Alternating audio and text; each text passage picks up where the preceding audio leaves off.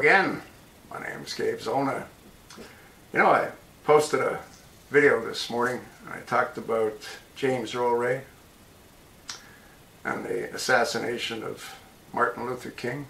Well, I believe it was another one of those operations done by our government. James Earl Ray, I believe, was a patsy.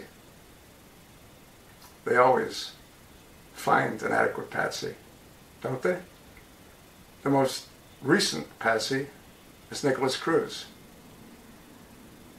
You ever wonder how Nicholas Cruz could have been walking down the hall with a girl who turns to him and says, "I thought it was you that was doing the shooting."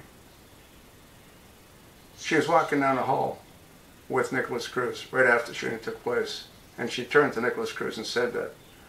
Yet the government is still accusing him of being the shooter, not those 4 men that left a crime scene after dumping a duffel bag in the back of a Ford F-150 and leaving an active shooting scene. Folks, you just have to look at the pieces of the puzzle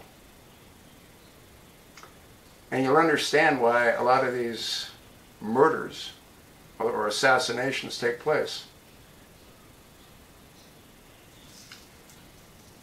James Earl Ray was a patsy. He was killed to cover up the killing of Martin Luther King. You think not? Well, you're entitled to your own opinion, as I am to mine. John Lennon was killed by our government because he was a peace activist, and that was during the height of the Vietnam conflict. And John Lennon was sending the wrong kind of messages out to the American people, the kind that the government didn't want those messages being sent out. Same reason that Martin Luther King got whacked when he said the speech, "I have a dream." He too had a large following, which resulted in the riddance of the Jim Crow laws a few years later. Folks, you can't make this stuff up. Anyone that speaks out against what this government's trying to do, they get whacked. John Lennon got whacked. Martin Luther King got whacked. JFK got whacked. JFK Jr. got whacked because he would have been the senator from New York. Hillary never would have won against him. He had to be disposed of, and he was. This plane was blown out of the sky. You can't make this stuff up, folks. They did a search for the wreckage and the bodies in the Atlantic Ocean. They never do that for you or for me or for anybody else. The reason they did a search is because they couldn't have the bodies surface showing that they were blown out of the sky.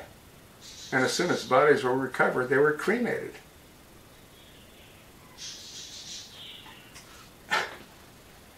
Are you sort of getting the picture? Anyone that has a large platform that speaks out against this government gets whacked. You've heard the expression, the squeaky wheel gets the grease. Well, in this case, those people that make a lot of noise don't get the grease, they get a bullet. Or they get blown out of the sky. Do your own research. Let me know what you come up with. You might want to repost this on all your social media accounts. You might want to pass it along to your like-minded friends. Ask them to do the same. Thanks for listening.